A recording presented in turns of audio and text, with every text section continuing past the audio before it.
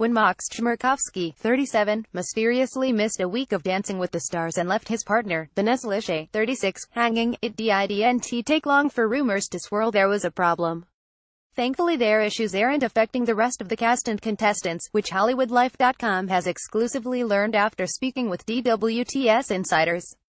Everyone is trying to win and are often with their own partners and don't really deal with the others during the week unless there is some sort of pre-tape, our insider shared. But no one wants to get into the beef because everyone else is having a good time and working hard to actually with the show.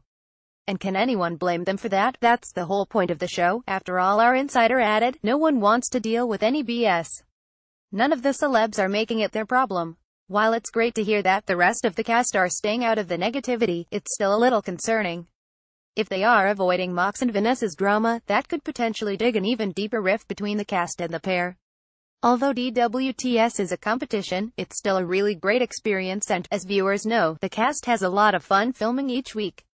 Fingers crossed that all of this negativity is behind everyone, especially Maks and Vanessa. Tell us, Hollywood lifers, what do you think about the dwts cast staying out of Maks and Vanessa's drama? Comment below, let us know.